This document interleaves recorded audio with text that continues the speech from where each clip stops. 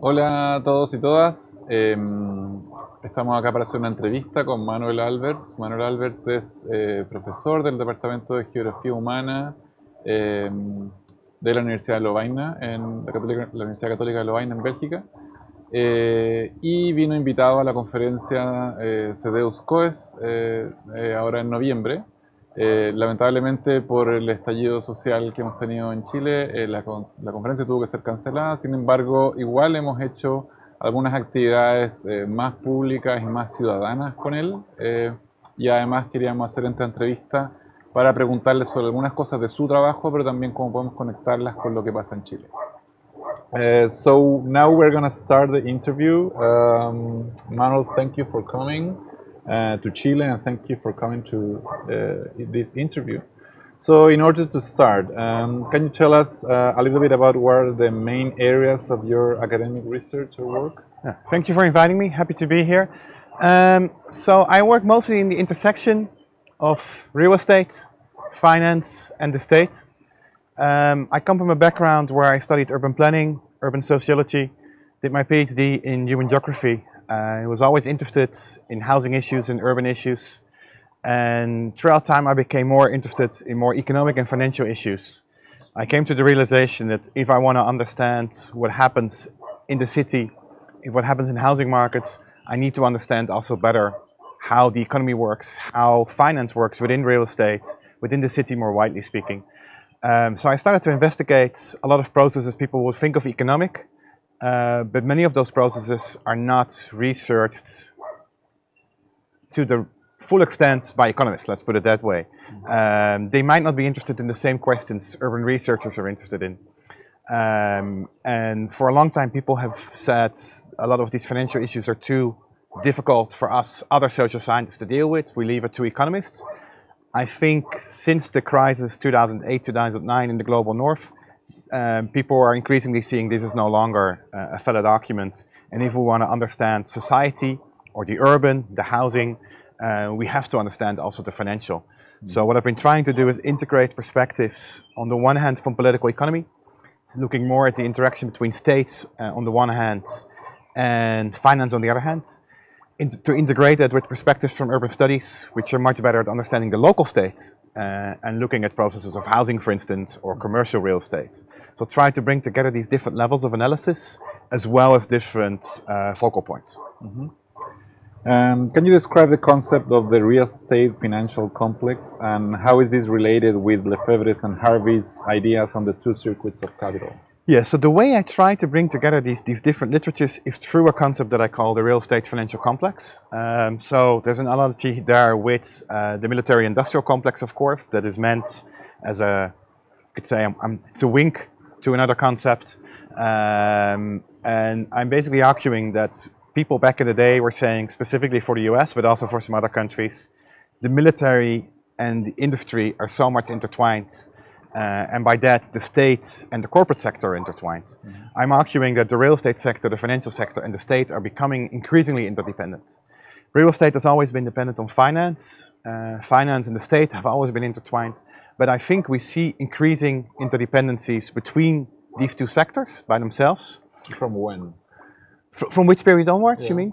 Well, I think that's different for different countries. Mm-hmm. And I think the 1970s in many countries are a big shift.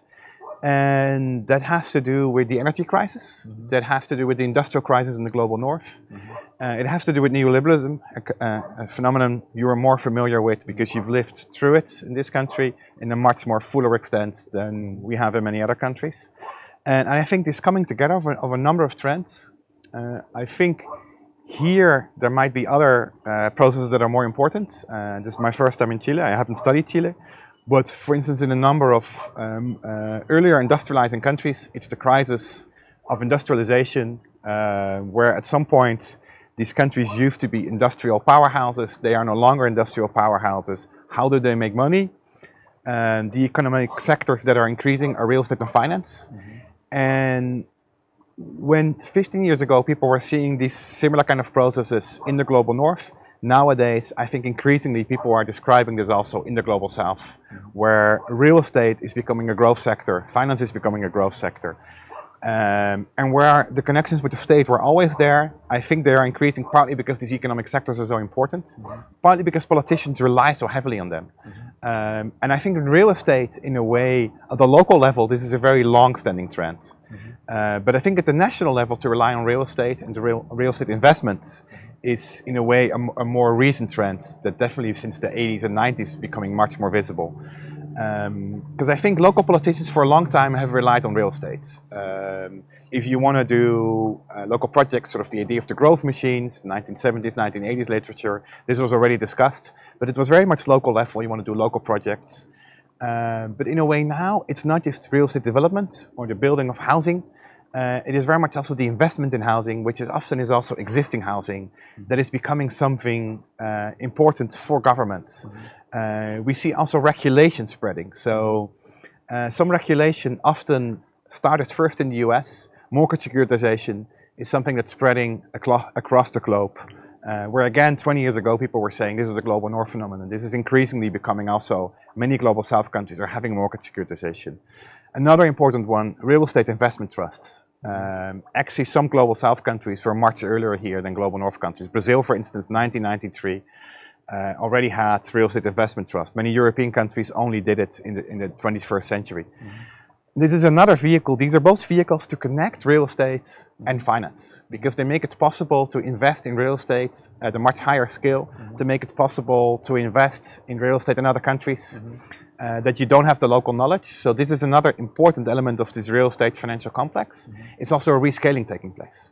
On the one hand, of course, real estate remains local. Where you can see real estate is always spatialized, it's always local in that sense, but the investment of it is becoming increasingly international. So as I was asking, is this how is this connected with the two circuits of capital, this financial complex? Yes. So the circuits of capital. Well, the first you could say the production circuits, including agriculture, but importantly in the industry, manufacturing. The secondary circuit, real estate. So in a way, what Harvey is describing, where overaccumulation in the primary circuits leads to investment in the secondary circuits into real estate, into infrastructure. In a way, we see this more intensified now. So we see a shifting to the secondary circuits, but in a way it goes beyond what Harvey had said. And some people would say Harvey was wrong. I would say he was more right than he could anticipate. Because he is arguing, in a way, it's the overaccumulation in the primary circuits in manufacturing that leads at some point to investment in the secondary circuit, because you can make more money in the secondary circuit, and then it switches. What we see now is that it's not just the switching anymore when there's overaccumulation in the primary circuit. There's almost a constant overaccumulation in the secondary circuit, because in many places, in many moments in time, you can make more money through real estate than you can do through manufacturing. So in that sense, I think Harvey, when he wrote about this in the 70s and 80s, he didn't realize it was going much further. Of course, Harvey has still written a lot about this in recent years, but he's never used this lens of the circuits anymore. I wouldn't like to invite Harvey to say, go back to your analysis of the 70s and 80s, try to do it to the circuits. What do you see now? Like, if it's no longer overaccumulation in the primary circuit, what happens that all this investment happens in the secondary circuits? Because he would say, well, you get a crisis in the primary circuit, it goes to the secondary circuit. What we see now is whether the economy is doing well or not, there's investment in the secondary circuit. If the primary circuit is not doing well, people may go for safer investments in the secondary circuit. If it's going well in the primary circuit, the investments happen anyway because there's still an overflow. And I think on top of that, you see something that I've called the quaternary circuit. Of course, Harvey and Lefebvre describe a tertiary circuit, which is basically innovation, the welfare state, healthcare, which Harvey hasn't talked much about yet. I don't talk about much that either. And as more like a thought experiment than actually a pure analytical tool, I try to think about the quaternary circuit where the money just flows around in the financial sector. Where the financial sector becomes a sector in and for itself, just like the capital class can be there in and for itself. And this quaternary circuit, I'm not convinced it is the best way to argue it, but that's why I said it's more a thought experiment than a pure structural theory that I've developed. where you now see some of the circulation of capital is happening just in the financial sector itself. And if it's switching, it's shifting or switching between the secondary and the quaternary circuit of capital, and not even between the primary. The primary doesn't even come up in some of the pictures anymore. And that's what you see very much with this process like securitization, with a lot of forms of derivatives. I mean, a lot of derivatives, if you add up the amount of money that goes around derivatives, it is multiple times the global economy. So this is very hard for us to imagine that there's more money in derivatives than there is in the global GDP. Which means that this money goes around in a quaternary circuit, which is not even directly interacting anymore with the primary or the secondary circuit. We don't touch it, really. We can't touch it. And then, you know, when the crisis hit in 2008, people were saying like, oh, we lost so many billion. Well, the money was never really there, right? So did we lose it? I mean, money was lost by people who lost their homes.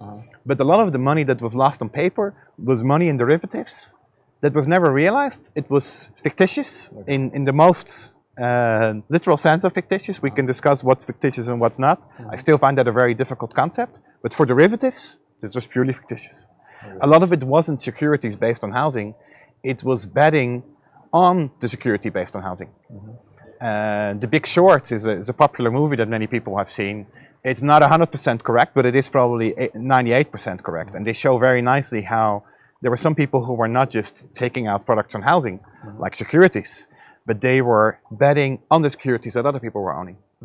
And investment banks themselves were betting against the products they were giving out. I mean, this is such a different sphere where the money just circulates, that this goes beyond a lot of the things I think Harvey and Lefebvre talked about, because they didn't exist in those days. So back to Chile. As you saw in the activity on Tuesday, prices are growing very fast in Chile as well. Can you explain the role that financial institutions are currently having on housing prices? Yeah, I mean, of course, as I said, I'm not an expert in Chile. This is my first time. I haven't studied Chile. I know a little bit more about some other Latin American countries, particularly Brazil, a little bit about Argentina. But what we see in many countries around the world is that over time, mortgage finance has become more important. So people rely more heavily on finance through lenders, often in most countries banks, but not necessarily banks. This is one component, which in the beginning seems nice. If you want to buy a house, houses are expensive, you can get a mortgage, it helps you to buy the house. So in the beginning, a mortgage loan is a very utilitarian product, you could almost say. I never used that term, it just came to me. It's a utilitarian product in the beginning. But how I explain it to my students is that, let's say you are the only one who gets a mortgage loan. It's great, you can buy now a larger house, a bigger house, a more expensive house than you could do before, because you could pull some money of yourself, maybe some money of your parents, plus the mortgage loan, you can get a bigger house. That all seems nice. And if the mortgage market would work at large like that, it would be great. But the thing, of course, happens. If everyone gets a mortgage loan, it just means that everyone can buy a bigger house or a more expensive one, which just means they're driving up the prices. So when mortgages are first introduced in a country, it's usually, for the middle classes, it's a way to get better housing. The rich people usually didn't need mortgages, they have family capital. But the middle classes who use a combination of their own capital, sometimes a little bit of family money, and then the mortgage loan really helps them to buy something. In the beginning, when mortgages are introduced in a country, this is really very beneficial for a very specific group of society. But then once the mortgage market is expanding, it just means more and more people can borrow money and therefore drive up the prices of the housing market. And what we see is that typically once mortgage markets are introduced, they start to be expanded to larger parts of the population. And this is, in a way, you could say, is the rationale of markets. They want to expand.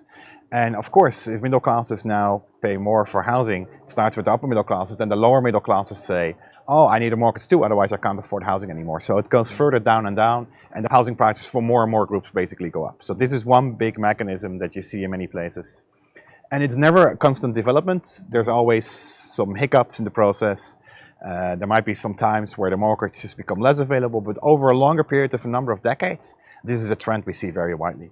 Brazil is a nice example because you see how the government is not just regulating the mortgages for the middle classes, but pushing them very actively on the working classes, and a lot of them precarious working classes that don't have a stable income over multiple years. Minha Casa Minha Vida in Brazil is a very clear example of rolling out possibly the largest housing construction scheme, housing subsidy scheme, and mortgage promotion scheme possibly in the whole world. Well, they copy that from us. Yeah, so you should tell me more about that rather than me explaining it to you. Our expansion of the Chilean model. You said that Germany sold their public housing very fast? Yes, so people often think of the right to buy in England when they think of massive privatization of affordable housing. And it's true, Margaret Thatcher introduced the right to housing, was a big change. More housing was sold in the following years under Labour governments. But most of the privatization in the UK happened to individual households. So this was in a way promoting the mortgage market, but it was promoting home ownership among a large part of the British population. But what happened in Germany, in a much shorter period of time, 8 to 10 years, a larger share of the affordable rental housing was privatized, but not sold to tenants or to other individual households, but sold by and large to large funds, mostly listed on the stock exchange. So these funds are mostly German funds, but it doesn't mean that the money is German. So a lot of that money comes from the City of London, Wall Street, and they then get the money again from pension funds. So this is not, in the beginning, some of these investors were private equity funds, hedge funds, quick capital. They invest because they want to buy for a low price and sell within a few years for a high price. Most of the current investors in Germany earn it for the midterm, at least for a decade, possibly for more decades. So it is not sort of the super speculative capital anymore, but it is still capital associated with Wall Street, with the City of London, with pension funds. The largest one in Germany now owns more than 400,000 units. It's possibly the largest landlord in the world, unless there's something in China that I don't know about, which is likely, or India. But in India, it's less likely to be on that scale. So they own a few million housing units in Germany, are owned by these funds, and the largest one is expanding abroad. It's having a joint venture with an NGO, a non-profit in France, which is basically the main financing institution for affordable housing in France. So it's interesting that a commercial fund listed on the stock exchange with money from Wall Street and the City of London and my pension fund is cooperating with the largest financing institution for affordable housing in France. We don't know what's going to happen there. We know these funds are expanding into the Netherlands, into Denmark, into Sweden. The biggest one already owns quite a bit of housing in Sweden. And there's no reason to think that they would stop there. Part of this is, of course, an economy of scale. Once you own almost 500,000 housing units in one country, it's difficult to expand. You can't become a monopolist according to some regulations, so you have to go abroad. So we see this at the same time, and I think this is a long introduction to getting to your question. Sure. What we see in Berlin is a response to this. I mean, some of the housing associations in Berlin were fully privatized. So we're talking about housing associations that owned more than 60,000 units.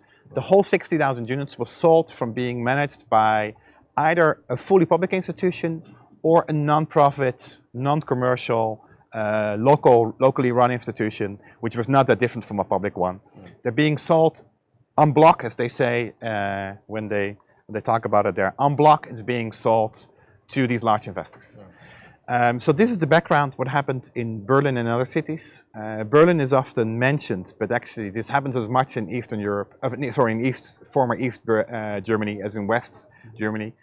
People discuss it also very much in Germany as an East German phenomenon, as if it has to do with former communist housing. This is not true. It happens in all states in Germany, and relatively speaking, even the most in one of the former West German states. North Rhine-Westphalia, the one that borders the Netherlands and Belgium, is relatively speaking, it happens a little more. But the differences within the country are very small. But of course, Berlin is a different political culture. More contestation, resistance is more ingrained, you could say, in the veins of, maybe in the DNA of Berlin. So they want to renationalize some of this housing. So it's going to be difficult. I hope they succeed. So this would be one way forward to say, like, okay, we have a referendum. We, the people, say we want to renationalize housing. But of course, that takes money. Investors have rights too. You can say, like, okay, maybe we don't compensate them for how much they say the housing is worth, but we could have to come up with something else. But I think it's going to be very difficult. Investor protection, according to EU rules, according to international rules, is very strict. So if they manage to do this, I think it's going to cost a lot of money. So the question is this the best way? Some of these large investors are heavily gentrifying neighborhoods. Other ones are not. Other ones are actually trying to keep their rental prices up to a level where their tenants can get housing subsidies from the German government. So I don't know if this is the most useful housing to buy up. The ones that are heavily gentrifying, yes, but the other ones are being rented out for relatively fair prices. Why do they do this? Because the current welfare system in Germany, it doesn't pay the tenants the subsidy to help them pay the rent. The subsidy can go directly to the landlord. So if as a landlord you own thousands of units that you lend out to low-income people, you don't have to collect it from all these individuals anymore. You can collect it, the subsidy directly from the state. So this is a business model. And we can say like, well, this is exploiting the welfare state. It's partly true. At the same time, these people would get the subsidies anyway. Of course, they maximize what they can do within that subsidy, how much they can get. So if the state says, I'm just making up a number, we can ask 600 euros and we still subsidize, they will ask 600 euros. But that is in a European country, 600 euros for a flat is a quite decent price. So these are not necessarily the worst landlords. Some of them might be, but a lot of them actually rely on renting out massively to moderate income people, because this is where there's a huge market in some of these places. So there's many other things I think that you have to do. I don't believe in having one solution. I think there should be as many different solutions as possible. And also in some places, one will work better than the other one. So I think another one is just building new social housing, which I'm not sure if that will be cheaper or more expensive than buying up the existing one, especially if some of the existing one is actually rented out affordably. So I think, especially in places where there is new construction, it's very important to do new construction in the social housing sector. Perfect. One way to do this also is to use zoning laws, which many countries have but don't use, which sometimes you can use at the local level, even if there's no national regulation for this. You can say, if you want to develop housing here, I'm making up a number again, 30% should be social housing. You can say what that should be. Then developers will say they will make less money, might be true, but that means the land prices will go down. If they know that 1/3 of the housing will have to be affordable, they will pay less for the land because 1/3 of it will have to be affordable. And then you can do that in all kinds of different ways. You can say, like, okay, you need to build that housing, a non-profit will run it. This could be a good way. You can say you have to partner with a non-profit. This is what typically happens in the Netherlands, the country where I'm originally from. One other way to do it is what's very popular in cities like New York, where they say 20% of the housing needs to be affordable for at least 20 years. This is great, but after 20 years, the rent prices go up. Another way is, I think, to legalize squatting if housing has been empty for more than a year. This does two different things. On the one hand, it makes it possible for people to organize themselves and get the housing that is being occupied by banks or by investors who are not using it. The other thing that this regulation will do is that it will provide an incentive for landlords and speculative investors not to keep their housing empty. So even if some of it will not be used by squatters, it will at least make sure that people have to bring this housing on the market. Use it for Airbnb. You can use it for, well, you can regulate Airbnb too, right? Airbnb now in many cities is starting to see that they need to cooperate with the regulators. In that sense, it's very different than Uber, who is trying to evade every time with regulation. I think Airbnb in more and more cities is being forced by local governments to cooperate, to give out their data, to tax, to not allow these things. So Airbnb by local governments should be heavily regulated. I mean, the way it started as a sharing economy was great, nice idea, but most of it is landlords just buying up units, renting them out. So there's all kinds of different things, and I think another thing is local initiatives. So I take my students every year to the city of Rotterdam, and there's local organizations that just try to get buildings either from private landlords or from social landlords, sometimes buildings that need renovation, they're awaiting renovation or they're awaiting demolishment, and they will manage the building for a few years before it runs out. There's some architects involved. They make sure the building is fireproof, it's fire safe, whatever. There's the minimum regulations are there. These are not the most luxurious units. They keep them for a few years. They rent them out to people who temporarily need housing. So there's a lot of people who temporarily need housing who otherwise would be on the streets or students, people who are temporarily somewhere. So they use those things. There's all kinds of initiatives you can do. Tenant collectives become more popular as well, where people try to organize. So I think all these things should happen at the same time. On the one hand, I'm very sympathetic to people who want to do everything non-profit and outside the state, and I think those things should happen. But I think at the same time, we have to convince the state at the local level and at the national level, and in some countries where it matters, the regional level, to take action. So I think we should do both the grassroots initiative and the state, because the number of people who need more affordable housing is so severe that we need to do this in different ways. Regarding the current discussion in Chile about the new constitution, and you can answer it in abstract terms, how should private property and the subsidiary role of the state be treated to ensure that the use value predominates over exchange value? Yeah, I find that a very difficult question for two reasons. First, because what is in the constitution in different countries is very different. In some countries, they try to organize a lot of things through the constitution. I come from a background where there's very little in the constitution. Everything is in separate laws, and we never talk about the constitution. It's not something that's mentioned. So for me to think about what's been the constitution is difficult. The other one is because it's very difficult to use the terms use value and exchange value in more sort of legalistic terms. So there's two different problems there. So maybe think about more what we can do with land and private property in law in general. Maybe not necessarily the constitution. Maybe in Chile it should be in the constitution. Maybe in other countries it's fine if it's in different laws. I mean, there's a primacy of private property usually in law. There's critical law scholars who have written about this, who I think could tell in much more detail how you should frame this. I'm not sure how you should frame this, but I think there should be something in there that allows for more communal forms of ownership, that allows for different claims to the land than ones based on buying and selling. So those would be two things. Another thing you could think of regulating is thinking about separating the ownership of the land and the ownership of the real estate on top of it.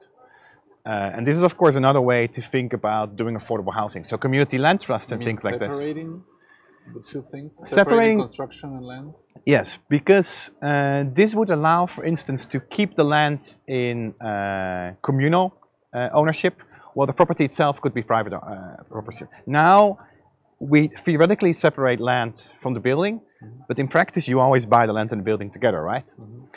But there are systems where you can do this in different ways. So community land trusts, for instance, are one form. And again, in every country, based on how it's legally organized, it may be called something else. There's several cities who have tradition of land leases, not land leases privately organized, but publicly organized, where you can say the land underneath the housing is owned by the local government. It could be owned by a non-profit as well. It could be the Crown in England, but for instance, the city of Amsterdam used to own most of the land in the city. So even if you had your own house, you would still rent the land from the city, which means that the increase in the land value, in theory, could go to the local government. This is not the way it was organized anymore for many years in Amsterdam, but there's other cities around the world who've done this. Places like Singapore, a super capitalist country, is also the state where the local state and the national state, of course, in Singapore are one. They are heavily involved in the land. The land, a lot of it is publicly owned, which means that if you own the land, it is easier also to build social housing, or to say if money is being made by private companies or by private individuals, you can still do land value capture through the land because you own the land. So there's all kinds of ways. And you could say, I mean, one very radical thing would say in the Constitution, we don't eradicate private property, but we eradicate land ownership on the private matter. All the land is owned by the people. That's one way you could do it. It would be very difficult, but it would be a very interesting way. People would still own their houses. People wouldn't lose their houses. We're now in a very rich neighborhood, right? Most people probably own their houses here. They wouldn't lose their houses, but they lose the land underneath it.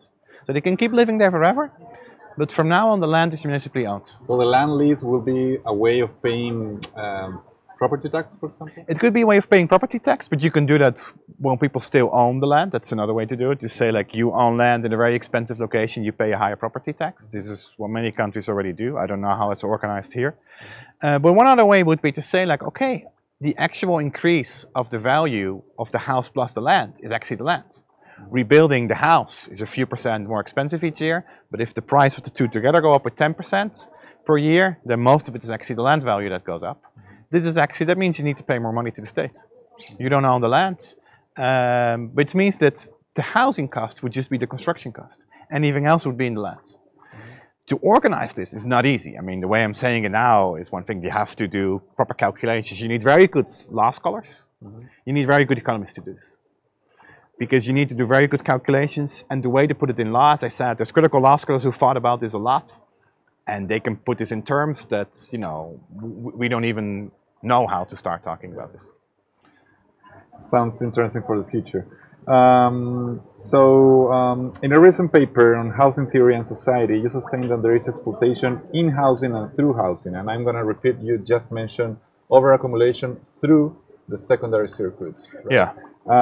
So can you describe that idea and maybe expand on the abuses that fuel the current crisis in Chile? Yeah, so in the Marxist tradition, and I'm not a Marxist, but I like to pick and choose. I'm very eclectic in a sense. In Marxist theory, of course, exploitation happens through labor. There's a big debate where Harvey, who most of us would see as a Marxist, many Orthodox Marxists don't like Harvey because he doesn't talk that much about labor. So Marx talks about primary exploitation happens through the labor market. You sell your labor for too low a price, the profit goes to someone else. The basic principle. There's all kinds of additions to that. Friedrich Engels then talks about secondary exploitation, which is in their sense always secondary to both to Engels and to Marx, which happens through the housing market. So what is not taken from you through labor can be taken to you through the housing market. And social reproduction in general. In social reproduction more generally, yeah, that's true. So one thing in which this happens is if you get a higher wage, what may happen, yes, you can buy this bigger house, but if we all get a higher wage, we just all pay more for the same housing. So what tends to happen a lot, and Pierre Bourdieu wrote about this quite a bit too, is that all the additional income you may get, or social security, tends to be eaten up by housing. So whether you rent or whether you own a house, whatever additional income you get, it tends to be lost through the housing market. So when people make progress in the labor market, and they do this as a social class, as a social group, this may mean that actually, by and large, they can spend more money on housing, which means they will drive up the housing prices, or landlords will ask them more. So this is the secondary exploitation that happens in a very general sense. Through the housing market, it happens in a very specific sense, in many specific senses, in the housing market. The role of the devil's advocate. Yeah. I would say, well, if wages increase, yeah, so prices increase, yeah, but they don't go together, right? Yeah, but it doesn't necessarily mean that the existing housing. Why should the existing housing become more expensive? If you already own a unit that you're renting out, why should that become more expensive? You already own it. Your costs don't go up. So most of the housing we have in most places in the world is always existing housing. New housing is only one part of the market. It's the smaller part of the market, unless you have a boom town. So the existing housing prices don't have to go up when labor becomes more expensive, because the labor is already in that house. It's been built by past labor, right? So they don't have to go up. But of course, in a capitalist place, you will rent out the house for the most money you can, or you will sell it for the most money you can. So for that reason, the housing prices can go up when people get a higher income, or when they get better social security or better pensions. So this is what will happen, not just in new housing, but also in existing housing. So this is the exploitation that happens quite generally through housing, you could say, for the wider population. Then we have many specific forms of exploitation in housing that happen irrespective of this other process. And there's many examples, and they typically hit the weaker groups in society, lower income groups, migrants. You can also think of handicapped people, homeless people. And these are all kinds of forms in which people have to pay more than necessary, where actually poor people may have to pay more, relatively speaking, than rich people. So one example is redlining, where poor groups, typically migrant groups, are excluded from buying houses in certain neighborhoods. This means they need to buy somewhere else, which tend to be places that are less good locations, more stigmatized, further away from transportation. And if a whole group of society needs to buy houses there, they may actually be propping up the housing prices in those bad neighborhoods because they're forced to live there. So I wrote my PhD on this for the Netherlands and Italy. This is a process widely researched in the US and in a number of other countries. So this is one thing that happens. Another thing, subprime lending that we saw 10 years ago, predatory lending in the US, is another way in which this happens. Another thing that happens is stacking up migrants where they rent in one apartment of 40 square meters, they have 10 or 20 people living. Yeah, we had that a lot here. Or you have people renting a mattress. So, and these things go together. So one neighborhood that I looked at in my PhD in the city of Rotterdam, the Netherlands, you had redlining. Because of that, people couldn't get a mortgage. So what happened, private landlords, but locally organized ones, not the big funds, were buying up the housing from homeowners who wanted to move out of this neighborhood, who couldn't sell to new homeowners because they couldn't get a mortgage down. So small landlords buy up the housing, and they actually rent out this housing for very high prices because they rent it out to undocumented migrants. And so a few Latin Americans, but more Africans and East Asians living in these housing units, often renting by the mattress. So you can rent a mattress for, there were different prices depending on the quality, the lack of quality, but you can make a lot of money on these housing units, more than you would get for a bigger unit in a more expensive neighborhood in a nice part of the city. You can make much more money on this cheap housing. So this is one particular way in which exploitation happens in housing to the most vulnerable groups who don't have any rights. Because if there's a lack of housing, and most cities in the world have a lack of housing, the most disadvantaged groups are going to be exploited more because they have no other choice. So the low income are worse off than the high income. Low income migrants are worse off than low income natives. And then undocumented migrants are of course the worst off. So they can be exploited in all kinds of ways. And they may be forced to live in this kind of ways where not only they're overpopulated in housing that's sometimes even too low to actually live in, they might even rent for part of the day where a mattress is used by more people throughout 24 hours. So this is one other specific example. There's many more other ways in which abuses happen in housing to the more and more vulnerable groups. So trying to build up from the particular mechanism to the role of housing in the growth of inequalities. I was showing you just a minute ago the differences between income inequality gaps and wealth inequality gaps and the role of housing in that, how they grow from these little mechanisms. Yeah, so there's many different things again that are going on. So I remember one of the things you were pointing out is Sweden has very low income inequality but high wealth inequality. And one reason is, and the Netherlands is similar in that sense to Sweden, they traditionally have large rental sectors where poorer groups live. So the poorer groups don't own much. It's not that they have little wealth, they have almost no wealth because they rent. And in a way, their rental security is relatively high. So it's not necessarily a huge problem. But the other groups in society, the richer groups, the middle classes, the upper classes, they own. So they own property. Well, you would see in some poorer countries where there's no well-developed rental market or an affordable rental market, that poor people in a way are forced to own their housing units. So even though they may own very little, they may actually own something. So in that sense, the differences in wealth may be sometimes smaller, or they may be similar to the ones in income, while you would see in some countries with a well-developed rental market and an affordable rental market, these differences may be bigger. So this is one thing. Another thing is, of course, what happens with taxes. So France is an interesting example there when you look at income before and after tax. And it's a huge difference because the rich people make a lot of money in France, but they also tax them a lot. Belgium is in that sense quite similar, where taxes are very high on income, but less high on wealth. So there's another way, it's like, are we taxing income or are we taxing wealth?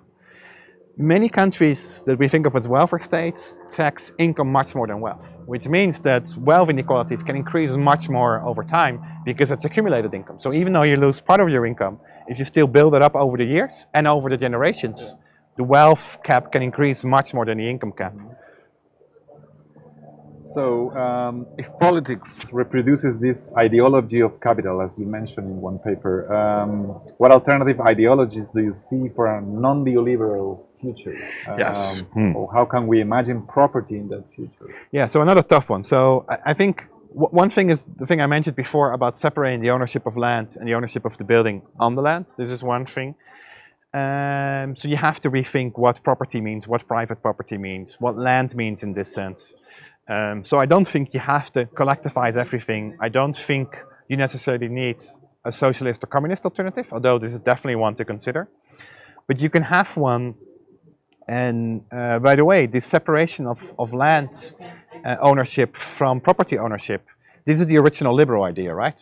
So when I say something like this in this day and age, or in the last, you could say the last 30 years in society, any society almost, this sounds super communist. But actually, these are not communist ideas. These are ideas from the liberals.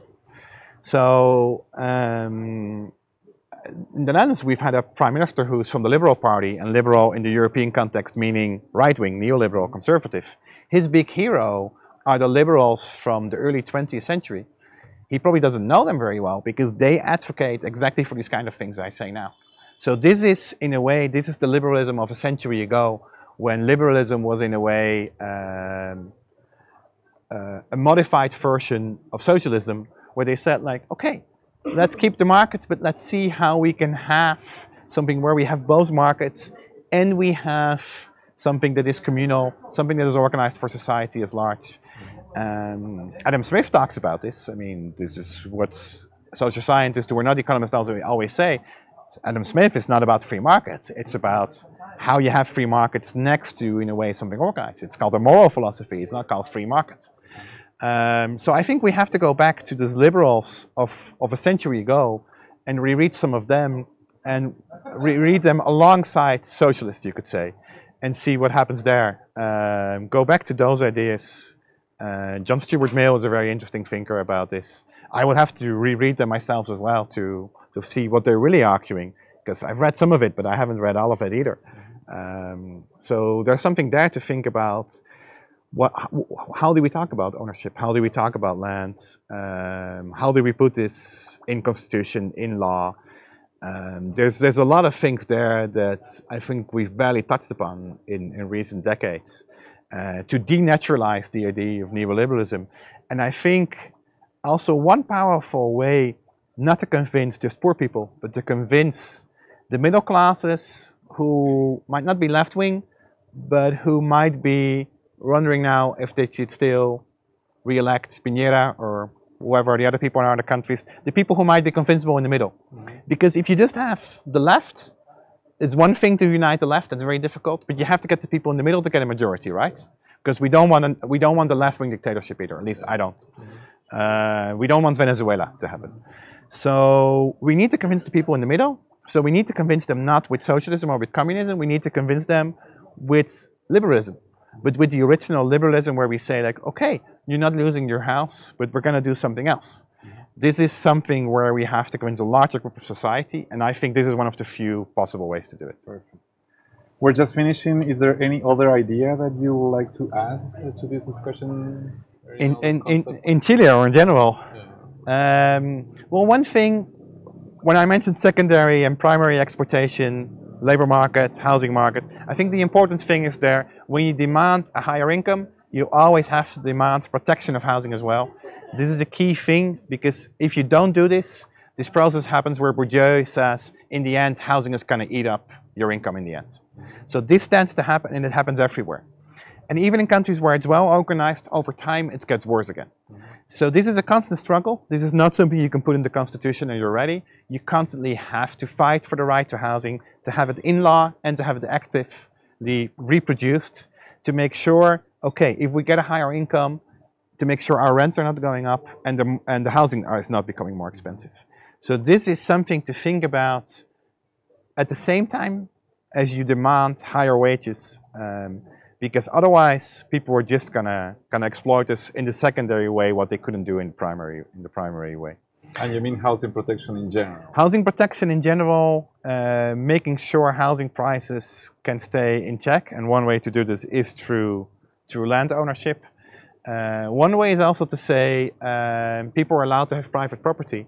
Housing prices are allowed to go up with inflation. So if the inflation is high, it might be high next year in Chile. Let's say maybe it's 10, maybe it's 20%, maybe it's going to be 100%. Who knows what will happen? Housing prices are allowed to go up with that much. People are allowed to sell their house for that amount. But if they go up with more, it is actually, why do housing prices go up more? Because there's something happening in society, which means that it should be going to the people. It should be going to the state in this sense. So it is fair for people to say, if the inflation in my country is 3% or 10%, I want to sell my house for 3 or 10% more. But for anything above that, you could say, we cap that. We cap the house price increase by the inflation. And then if you have fast inflation, you will have to update it every 3 months. Where I'm from, our inflation is very low and it doesn't change a lot, so you can always do the one from the year before. In Chile, the inflation might change a lot in the next month, so you have to say like, okay, we always do a moving average, where we always take the average from the past year, but not just 2018. Would we do, you know, the past 12 months? We update it every 1 month or every 3 months. So this is one other way to say, this is how you can check housing prices not going up too much. Again, it's not easy, but it's possible at least to think about how you could organize this. And again, we need very good lawyers. Yeah, we need them. Thank you very much. Muchas gracias a todos los que están viendo. Este fue Manuel Aalbers, profesor de geografía de la Universidad Católica de Lovaina, en reemplazo de esta conferencia que no tuvimos, pero que estamos muy alegres de tenerlo acá, sobre todo en este momento difícil que tenemos en Chile. Muchas gracias.